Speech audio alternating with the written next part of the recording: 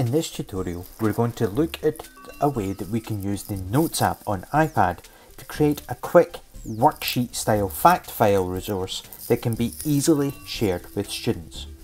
I'm going to go into Notes, and as you can see, I have a folder here that I have created that has all of my digital skills work in it. If I wanted to create a folder, I can tap on Folders in the top corner.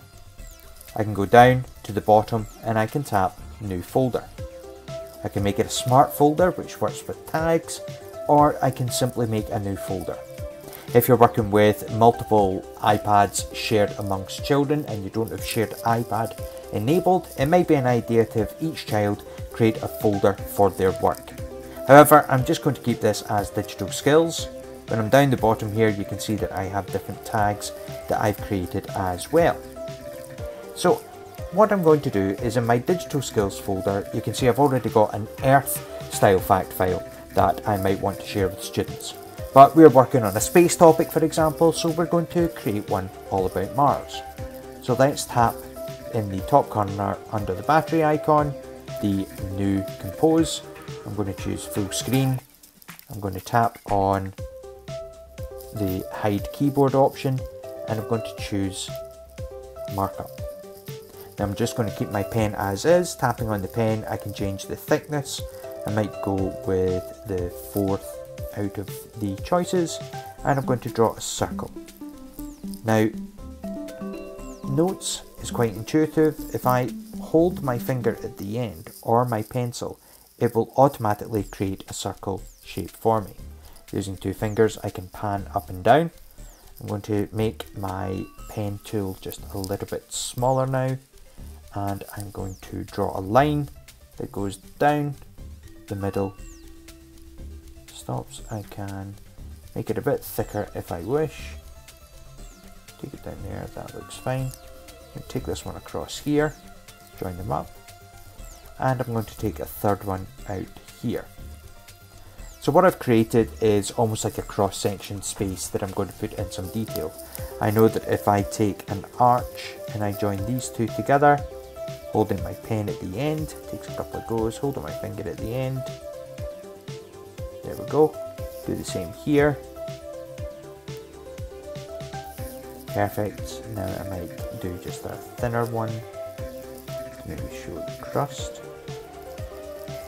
And this could be something that as the teacher I'm doing at various points for a lesson or a topic. With this being on my iPad, I can have this done while sitting doing some work, sitting in the staff room, sitting doing my normal resource time. The beauty of it is it's not only an anytime anywhere learning device, but it's an anytime anywhere productivity device. I'm going to take out this center section here, and I'm just going to put in of other options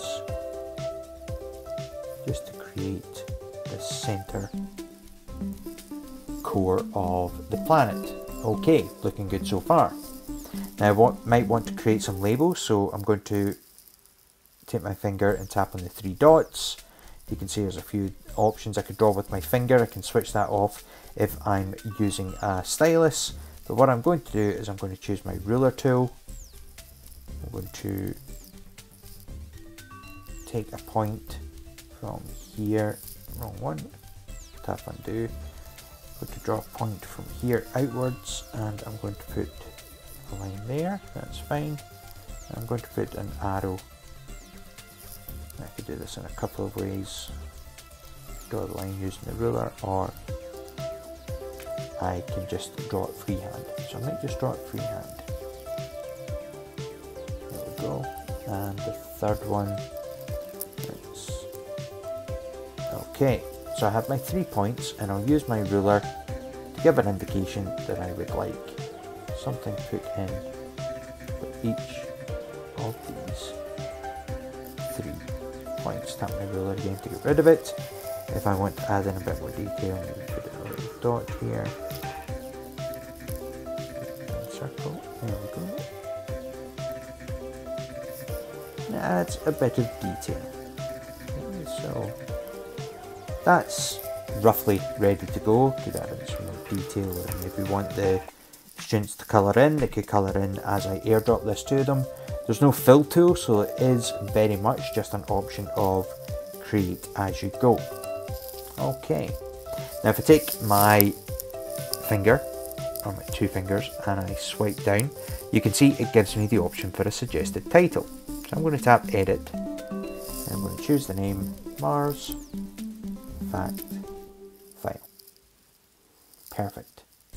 Now I have a few options here. I can tap my three dots and I can send a copy, which means I can then airdrop it, or I could save it as an image to use elsewhere. That could be inserted into a Pages document. I could put it into Teams, I could put it into OneDrive, I can airdrop it, I can do any of the export options that I need. But Notes is a lot more than just a place to jot down ideas or jot down thoughts. You can actually create the starting points of the reference that the children would need as they're using it within class. So give it a go. Create a template fact file that you might want to share with students. Drop us a tweet sharing some of your options using the hashtag DigiLearnChat, or reach out to the team at DigiLearnScott for any questions or queries you might have as to how you can take this further.